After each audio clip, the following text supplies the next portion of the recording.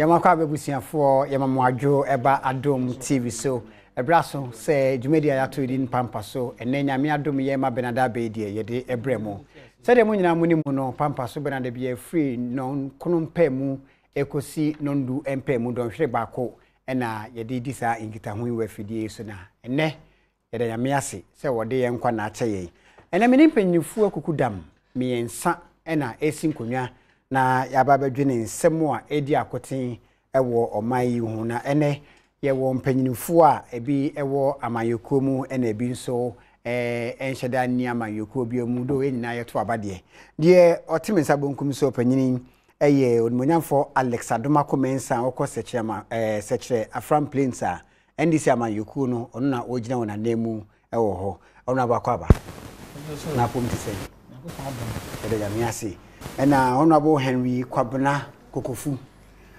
akwa ba Joshua bro na pomti sei nyame Adom tie masada na mabo NDC no makobo MPP no meja opanyi onfifi owura Samuel Ato Agri opanyini a ono de ye ka industries no ni ade ye ka insurance no ni ade a waben hu ye pa na de na be ka na potokasa me be wura mu food and beverages for womo ena womo apagya asemi mu a eba be ka ho dendende pa na opanyini ba be si wona nem ewa ha me di ochame kodwa am akoda kwa ne eba be ka 3% flat rate a de aba adane akasakasa kakra nti ase wom na bi nso se wono monti ase eno ene ye begire hu yi ye dan ye ho aba ye je na boafo nkrato ye ba ene ye behwe se be boayen anase emboaye yen kwagin krato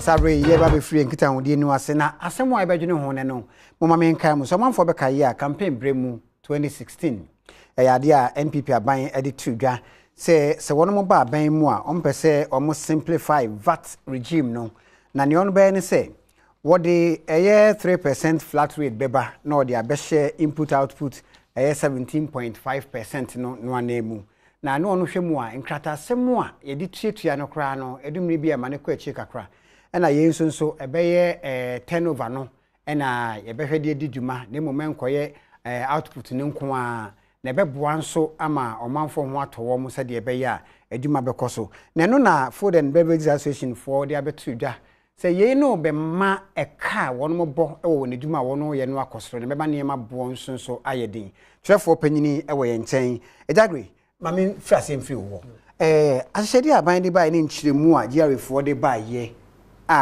eye dwumayi ade na mo kasa mmoa mo menam so nti mode mo ni atum sai kaseti yo ma menche otiefo nyina na me nkomichi kakra na me nkyire bibia 3% no ifri se na be obi abeti ase na ama nkomodie no so etumi akọ nanim 2007 the then His Excellency President Kufuor introduced bibia friend of VFRS, friends, VAT flat rate scheme. Yes. 3%. Omo de buy, send a beya. No more informal trade sector. No. But to me, etuya or more tax because tax in TJ or that area no very difficult. Until they introduce the 3%, send a beya. Omo be to me etuya or more 3%. No. Bear in mind, we still have the 17.5% on board. Intino say obi ekra ne bi nyama banners or the side for now. A simple mom because they are not able to factor the input and output taxes so that they can then claim certain amount of money from government. Intino say they pass on everything to the consumer. Yes, and in that value chain, so no one say it wasn't that difficult. A man Yamason Kosro. Until at the end of the day, no taxable income ni year or more margin or my yen, and known as 3% no about Ejika free. And 2010, or more introduced BBI friend threshold. So that threshold was between 10,000 and 90,000. Then later they increased it to 110,000. Into what we turn there, turnover, and I'm even say, never know what turn, Andrews 110,000, which are 3%. Who will fall beyond that 10%, 110,000, you pay the actual input and output processes.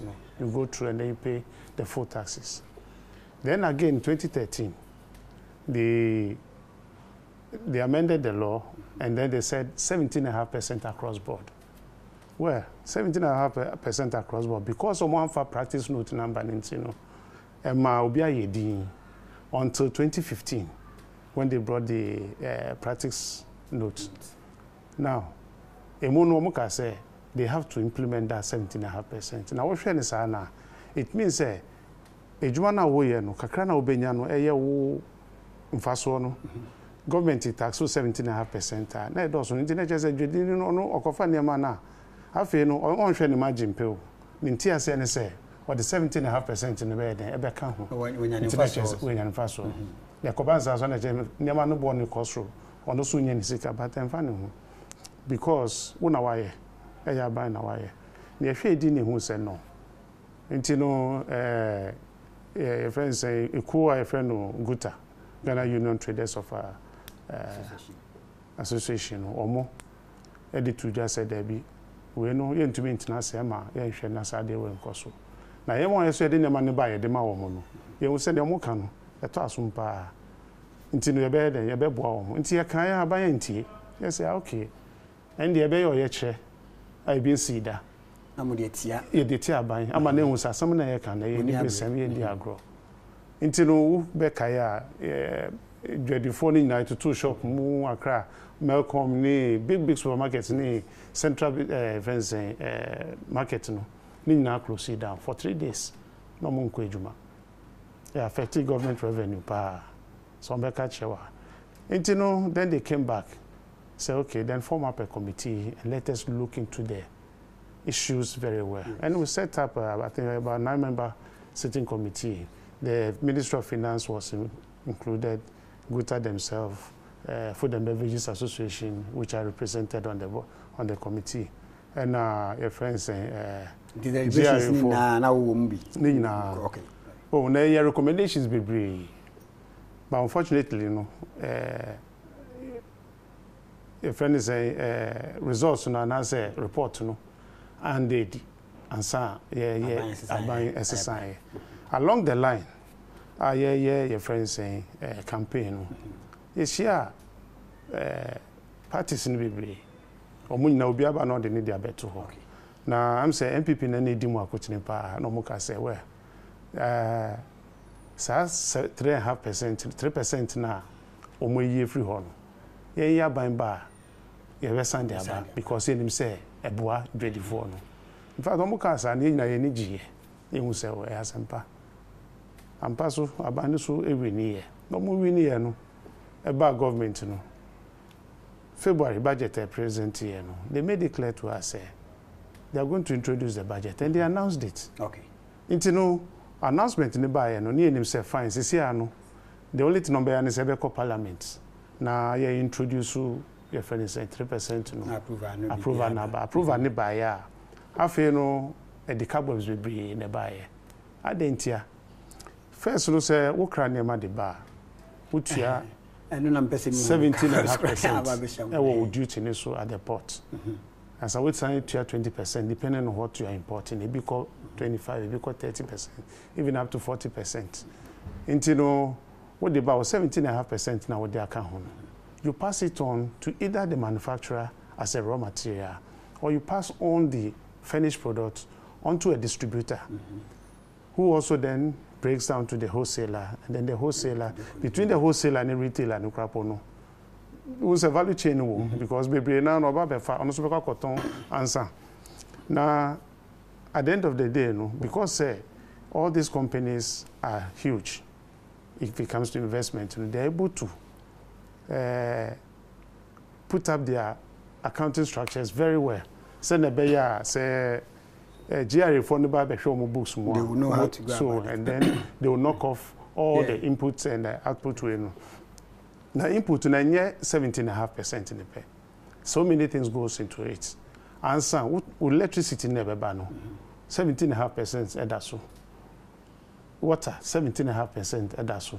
Who could talk car now the base share with Jumanum say investment the car dealer also at the 17.5% at also.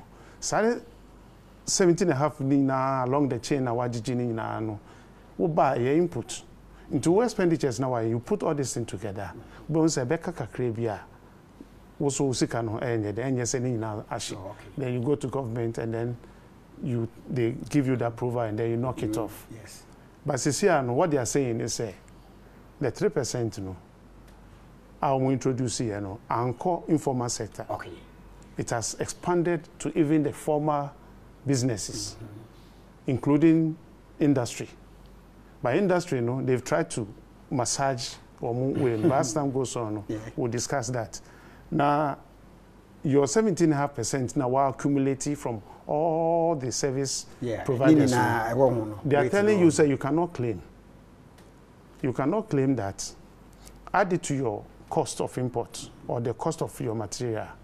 And then when you are selling it to the distributor, which is the first point of sale, don't charge 17.5%, but charge 3%. Wow. So when you are charging 3%, that 14.5%, you know, who absorbs it? It becomes my cost and I have to pass it on. Until me pass it on, I'm a distributor. And the distributor then is mandated by the law to pay 3%. Yes. Okay. That 3%, you know, then escalate to the wholesaler. Mr. Where the branding to baby, watch him more do no crown. When him so be our share piano. At say, my member, so. Onamukufu na then afi ebe mi omokon ewiagede say said we see chemu dey say ye mia omokon ewiagede obi akon gina so sa mamema wahefo adwo ne ba mo yi so ache mampani so njiri so abedu no ma mo mpani fo mo nyina adwo mini achichiri mo se mehwe ndin ni ade na okan yi bi manage ho eche sa banda da na no ho no kwan ya no do mu nam so no na 17% across board eche se nyime egu yes informal ne ana aban we say ye share boss 3% na ye ye free ho na mo ho kire mo no ye de beba now am so mu how kakran se ka 3% nkan ka form ho a enka informal ho na nkan froso na nukuri wo mu ni se usua tax kakra bia usua tax law kakra bia me sure say me lecture or hear me Dr. Ali Nachia sem kono ho nam ko jinchire mu bio fi se bia mo de adina koduro no ehia nchire mu dia enim ni se dokuna to ahye de nim sa ben tax avoidance your tax evasion and your tax avoidance. Tax evasion a crime, a money. It makes you choose. Tax avoidance. When you million, how to avoid tax? With me, you now avoid the tax. To mrebia. But here is the case. A trona yejin and kakran. And no, ana buying the babo may humbra. So, until some rebi or anansi bi or na a boama. Jumayefo ana nipa asisi tua tax ne betimi adoji no ma avoid the tax na ho behia so betua sa atokro no sa system we e ba beboa am atua sa atokro ni bi afa bi ono anso kan se sa 17% input output computation bibi na ayi bi kakrebu a me de be kire o ni ahwe eno no be calculate be wie no na de wo sisi no yonko ne oye yeso campus we de pam no twa do 3% we de no sa kusie no utua no mo ba akona na okutu ba akon nti ne we den ahwaro ho no be piafa na kura no so nti ye besra mo yes stakeholders munti ani nyina ye wo ho aban wo ho se ma kofa ma na ma anya adwuma na aban awirewire mu na anim kakra bedin si bitimi enye sika abo me ho bra si bibi ni na bi antiase na bibi enye adwuma mo mpia ba ho bi me ne ni di nkomo achiche se o mutu anamo dem se nkutahudie na nkowie pepepe mo nsan ko bio ye emrad bia ye bibi nhye bia ye bia ye manipa nye se nipa na no go so ma no ho kwan se reni na nim kakra afi wo re amanakam oh wo re amanakam but they were try mu ko na anu ye 17.5%. What so be no ho ye ho demonstration we yi 3% na free informal ho amanaka won ama mo kra mo boa wo mu enti se we ye na ya ba ne de aba 3% ya ba na 3% ni ye ma informal na mo formal soro no mo de anya ma mo. That is the question. No, you are getting it wrong. Well, of course. You are getting it wrong. Yes, yes, and that is your opinion. Yeah. But the washer was say free amakuro mo na mre dane no. Papa taxi driver no park car o tie wo washer. A simple matter. Not 3% to be ho. Abani you free ho man ko 17% flat. Anyamote. Man tiasie. And I'm so mamu ye chire ama ye campaign ye se no na hamodia ye ba ye be yan hihye ne apekwan ye be fa so a ye be san de aba ye ba ye promise ye ne mo kan ye ni ayo ye de 3% no na moye unti ye na 3% ye de aba the first is 3% ana but then unti within that 3% me say avoiding tax avoiding tax well e dey ntini ye mra e dey ntina ye mra ye san sachire wo sachire mu sebe ya bia why identify bibibi sisi anokwan nti o pese o hwe na kwakra no usi anokwan you amend the law to cure particular friend say mischief and here mischief ne wo ba ku de dikan nipa ne bebre avoid the tax no pia de tosu biu ebinum so calculation ni ade no aye binum anu antankra to na kra aye biu you are wrong then it means it doesn't getting understanding Mr. me boss mamembra honorable Adom akoso na ono so mbrem nie hunu no mo gina pen ne sen ya ban ye no ye say food and beverage for no so mu ana say mo so mu ehunu no say ban emia wo pa edika na da wase na chietiefo na macha secha friend principal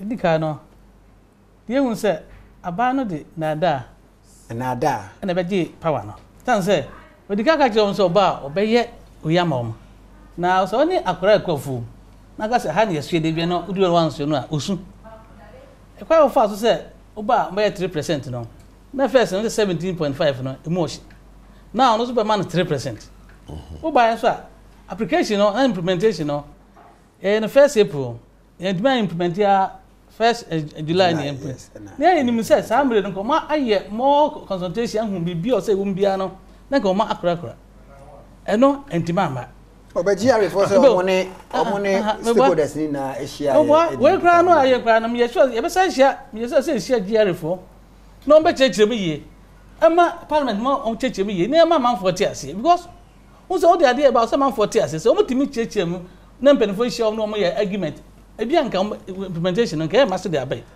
so at the end 3% till 3% oh yeah informal and for but we have say nipa no e fa nipa okrom no adwuma no anka mansem we na fi nipa adwuma mo e say ban so adwuma gu a adwuma ben egu because now they call 17.5% to adwuma na egu na bi o tua more tax ya no tax na 17.5% and 3% we dey kokofu you didn't me dio they don't say adwuma go say say you be bad dey wo mo so pia do baba nse o mo import no ba o mo dey be cheaper than o mo dey no nti e ba sa no a o to jai o mo dey be okay on importation say obi import no dey cheaper than no a be do me no be jai so import bi afena country no see e pe sa unemployment yes of no enti so secondly no essentially enya na essentially ma entina problem no o mo be sa iska no e dey akora no ma enya na e ba parliament do kikan we nyina well they are not to parliament say ya say adi awana kan say ye kio you know the amendment on ba na ye kio once 3% na 3% no 3% council say minority kasa pi to go as we show me here. No, 3%. That's 3% across. It is across the board. And then I say another side. Another side there. I don't want to answer you. We are confused. Because your friend say, exactly. What you are to just say, I'm sure you cry job layoff, Beba. When him reason why it's here. Then I wait to me the job layoff. Okay, now let me tell you. Also between the manufacturer and then the importer, would be the next chain, distributor. Let me use the practical example of the manufacturer. Onono is not allowed for now to charge 17.5%. And you know, when you finish the product and you pass it on to the wholesaler and distributor now, you are supposed to put that component of 3%. That is where you charge it and give it to government. Not 17.5. Not 17.5. 3%. You know, almost no, all the friends say service charges say 17.5%. You know, what are they going to do with it? It means that they have to pass on that cost onto, it becomes an embodiment of the product. So if the product is being sold for 1 cedi, you are not going to get it at 1 cedi. As a 17.5 no, and to say the Canadian baby, then you pass it on to the wholesaler, distributor. Distributor ninya, onono suna said then say so the 3%. Eka Edema after no ordinary ni overheads ni nyame na aka ho no. And so the 3% na aka ho. In double taxation, the 17.5% is there. It has not been abolished. It's there. And then you add the 3%, which is also VAT. Because when you have VAT, no, NHA. Yes. Answer, what of VFRS? And also your VAT. And also, no, what they count. In effect, no, a double taxation within one transaction. Down the line. A triple crap. That is it, because your friends say, other consultants say, no more. They tell you, say, previous government said, more can say, oh, if you. Because GRA was not performing their duty. GRA was finding very difficult taking the taxes from the ordinary trader. They had a serious challenge. That was why the 3% was introduced. Beyond that, they still failed the nation in collecting those taxes. So then, if this government came and then put that in there, say 3%. They were reluctant. They are challenging now, they are not able to collect it. Now they are passing on to the large taxpayer.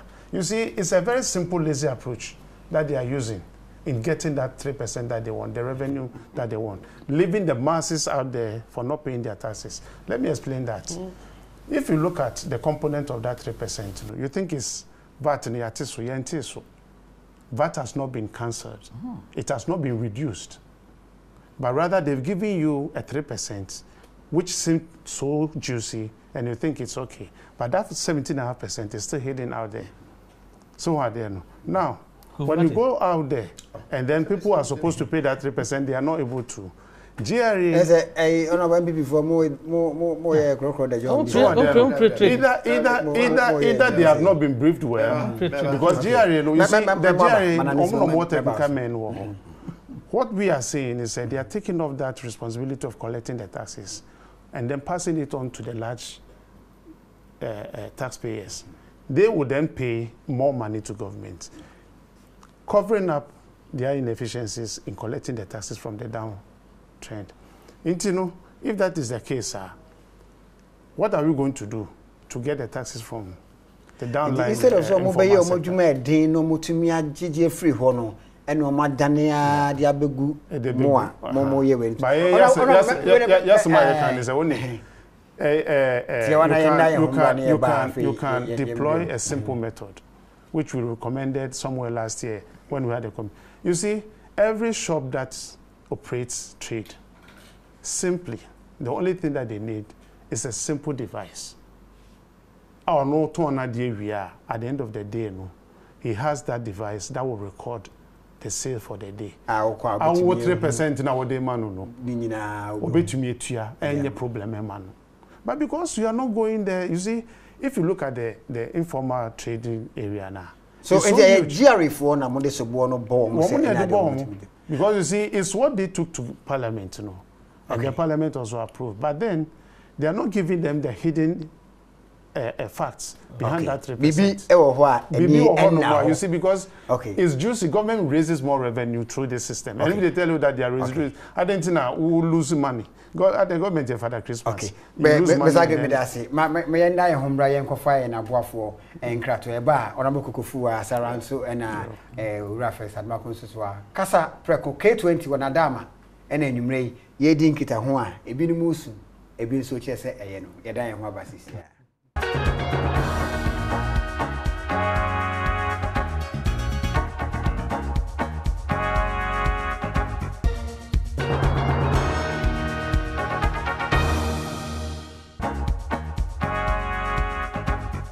Roma yakwakoji enkrato abasa radio ono sabe boy na chidom na sma be diasen we ne nimi yato enkita hodie ni so na enkrata bia de manimu a mewrem kakra no mahunu sa na mo a aban no ayesenko otu no de na ne yie mu anenso ekwan a ebefa so ebema abuju aba no obia ate ne ho ase no na emu ye wiem kakra de ma beverages for no ona bokofu ma memisa wo enti die na mo ba be sisi amune GRA for no be kasa na bebi eso mo pemoko ma emfasodie no obi akomato ne yim be ye anase ye jaima onu mo nwiinwi esu na o ma sesi monte bio ame ma musemania sese no nka o mususu se 3% no enka informal ho yesa nka o manufacturers no ne ade no nka o mu 3% no o mu ntuem sa na mpena na exactly the point.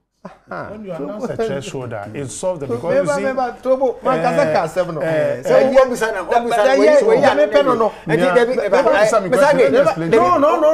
Pewanu ye no aya. Enti ma Enti chese he hamoa ne say 3% no aya across board. Minia. Simple matter. We say that aban wo ho no we 3% if you the 17.5% it across board na hamo na se akosi koda we 3% if free ho ana or the 17% by across board one calculating na double taxation the same process na mo wo ba ko 17.5% ana up about 3%. Yeah, we calculate the ko hine ba hine. Me say taxi driver no ti o tro driver. You are not being fair. Me say simple matter. You nya number ko we won Harvard University akusunya taxation. Adini 17.5%. Ya tisu who ya about 3%. Said the next year. We cry I had there no data and we free ho. And I'm see and famra near the aba. And you see across board. Now me point me dinner soon and said, now what you mean answer? Okay. Tax evasion. Sorry, tax avoidance. Tax avoidance. Even no so cry you because calculation in your money idea when you are near didn't empty some more how mini problem. If you say or man in honey each idea. So it is a section of your human for our more manufacturers, workers near day, one or more febby and more yeduma. Said near maybe be hard in there.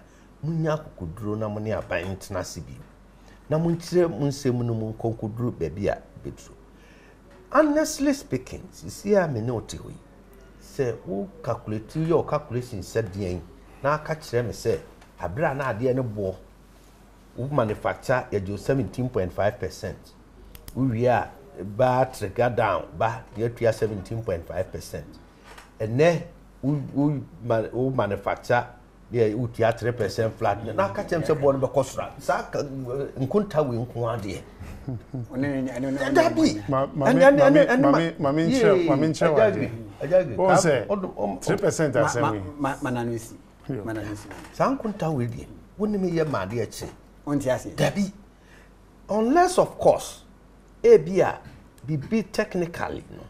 There's something they are to say technical men GRA no me ade na sese bia omunu betumi ehu na mesre se aban na nkasa nso enko back aban na enko back within our own circles. Near the technical men international.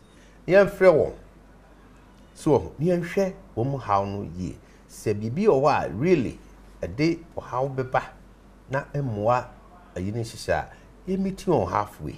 You won't have best I bit me implement. Because anyway, send your dinner to we yet to me near you, my mem. Not yet young Cassian Piato. I know the banner, na ya more mine. Be honorable a Uragreen Chimuno or can a baby say 17.5 no. Ye can Casanesa abolish cry. A walk and now 3% in so about being Mianuka Cran and Casamu real money anymore. Now, a can woman. And 17% on near San Cochrana.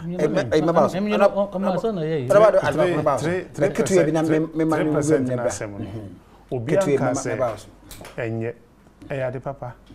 But, well, as somebody can say, when you make it across board now, from the top, that is where the problem is. Before I say we do consumer no, then prices will change between the supplier and the consumer. Because on now what cranium money they ban or was structured cost accounting or no or they put in place, which is also recognized by GRA. Okay. No, not one there or one or small shop mono. On to me, yes, I input output. This is the difference. So I then internomena me was structured system na me di ejuma.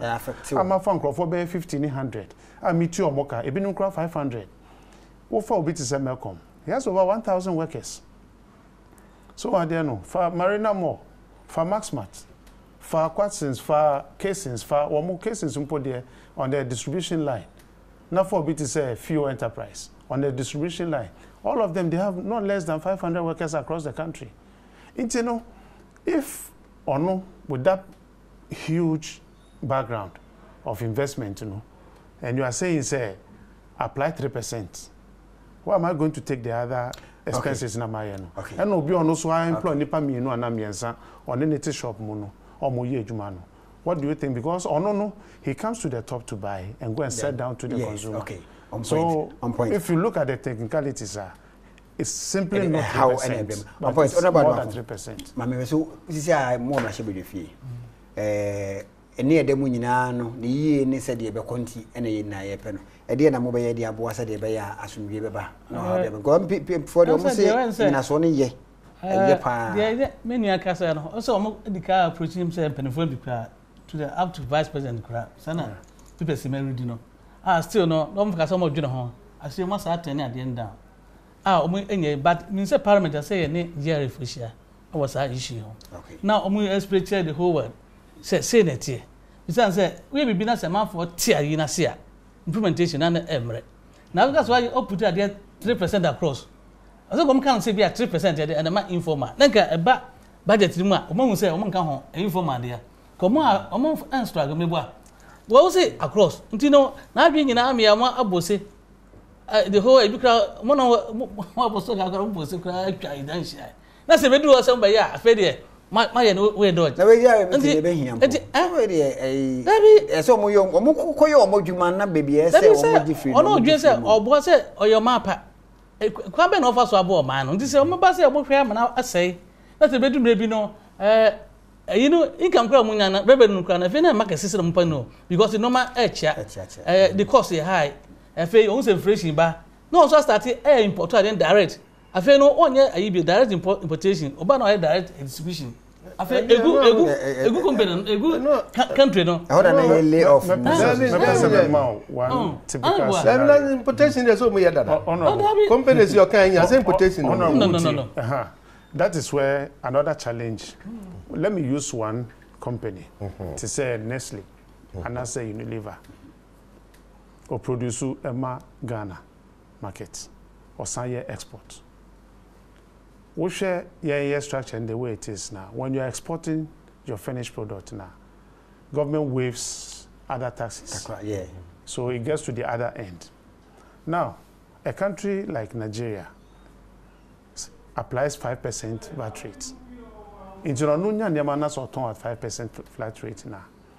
What Ghana, you are applying 17.5%. Is it not more expensive than buying from Nigeria? But the product is from Ghana.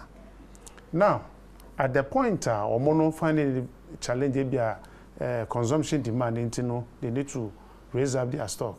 No more than say raw material into let us fall on our sister company in Nigeria or in Cote d'Ivoire. Now, when they go there to bring the products at 5%, and then they are selling, how are they going to calculate that 3%? Okay. So how do you know?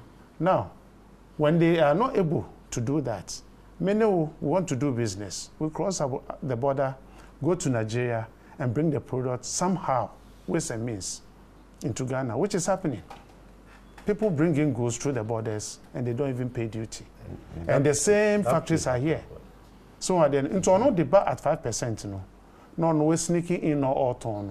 Wood manufacturer, and you have your product on the market at 1 cedi, and the same product is being sold at 60 pesos. How do you equate this friends calculation? Right. Mr. Agree with that. Ma yenko enafe yenko jinkrato ni mbra ebe betraso. Kasa preko. Ke champion na kasa. Ani na eta ni tie dan kwa basisia.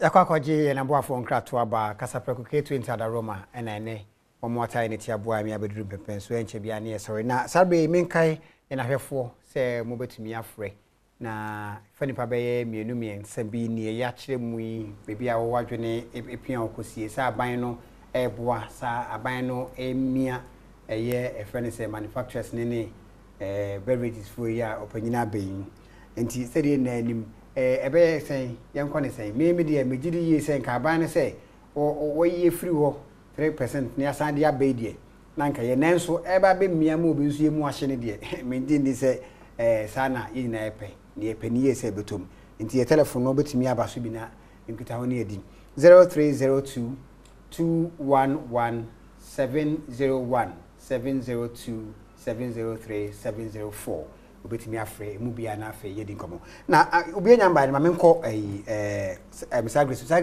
sisi ede poti ena mo peba ma menko ahoma ne sesi wona bo esi edu aba mini akwa ba chame me Joseph na what to say nyame adom ye ho ye ti mo ni adwuma ma me fa wo fidie fentia na bo kwa tia ka ma 620 one na bo li so wa sanku na chame we die adanse die ni hedium isan say oma anado ni na NPP aban e promise wo mo omo na osuyo enye opposition for na ya be ka say DSC na sisi oh na da na do so to the extent say yo mo ka ye nyina nya de omo de ye adwuma eti aban no in fact the person de Ghana man ye sisi ano omo hwe bibiye me da say o no hwe bibiye Karim e wa o man Karim akwa aba yeah hello yeah Karim ye tio yo pajan kasa fridra bajon bezo sanko ona wuru kokofu ehun ze bebi o de na ma ase hu no kran poto be ta bon to be ka no kran imagine say enne me am important den to me na me supply na wo so wayi wo de 3% na be kan sare be ayi nyina ye benya kakra e wo so na enne yeah, me import no. Me say me benefit hwe omo didi kakra outside no. Omo no so omo nyanta so. And then mean that say stadia obi betuma akọ something like say Nigeria na school di wa say. No akofan inchip. So no abi sopa na no anya. And you didi say em wa ma me fa Vincent Enfritema na me fa ne wie Vincent. Hello Vincent akwaba. Hello Vincent. Hello. Yeah, Kasade na yeti why? Yo, meda afre nyumre ne enchachira amode maye.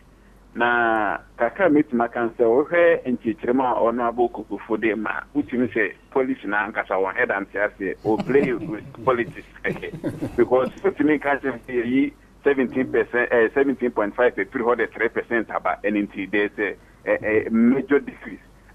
Just the implication on Chelsea But that's it. For this year, and brand into Conimio. Now, straight, Miss Agri, a dear potty tiawa, Smabe Bakuntim, and I'm pay. Say, Jerry near binding penny for him. I buy a share both offer. So the 3%, but 3% to know how was it implemented? Go back to its original basis. Not just former trading sector, no, so that they can still do their input and output. So be our information say or more invaded taxes and when to know more than 3% no higher across border. Deal with that individual company and say, "Oh, as what you say, what the name is Mesuma. We understand that just a who tax collector, who you will do money.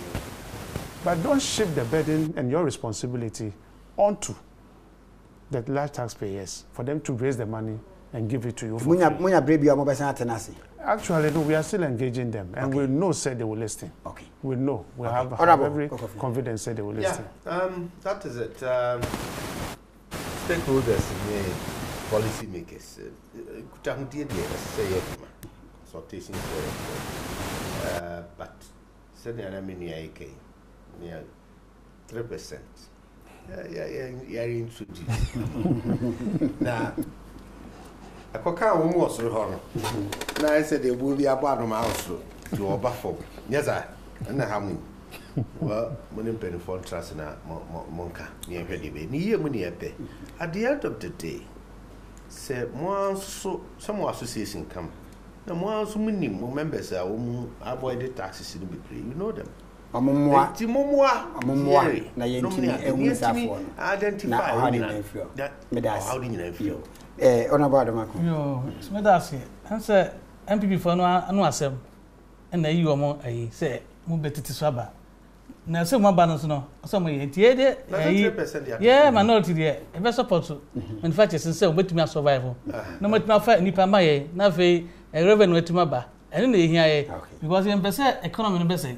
And almost any backbone, so they can manufacture only backbone in this country. And some backbone, so near say backbone. A friend a country at Marco anymore. What's up to my in fact, Mestre say consumers any dready phone in an Omunia would trade. Now, young share because a good soiding in Hunkuta, Mobian panic. Prices in there say I know here. Between now in 3 months' time, even with escalation. Until no one would say, I buy me GD said they will do something about it, withdraw, and then because of your member, prices doesn't come down. And until I say they shouldn't even introduce it in the first place. Now, ya can't be no answer until the Bapen just say, Juma.